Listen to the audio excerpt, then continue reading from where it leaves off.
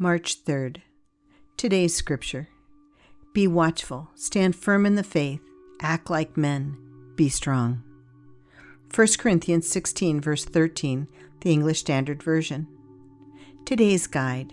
When preparing for today, think about the following. God gives us the strength we need to stand firm. We are not alone. He is always with us. Food for thought.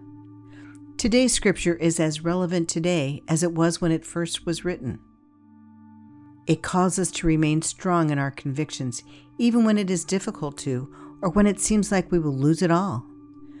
In a world of ever-changing values and beliefs, standing firm in your faith isn't easy. In fact, God promises it won't be. He also promises to walk alongside us the whole way. During times of adversity, it can be hard to stay focused on our beliefs, especially when we feel hopeless, outcasted, or shamed. And yet, despite all this, we have to remember that we have to stand firm in our faith and trust God with the outcome of whatever situation we are facing.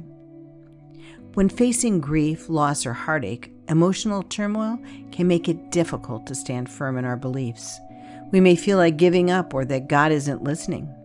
These moments are an opportunity for us to lean into our faith even more, trusting that God will bring us through the trial stronger than ever before. How can you refocus and stand firm in your faith today? Gratitude. Gratitude is a powerful tool, especially when facing adversity. When it feels like we are losing it all, we need to pause and reflect on all we have to be thankful for. Take a few moments and recall all the blessings and love in your life. Write them down as you think of them, even the small ones.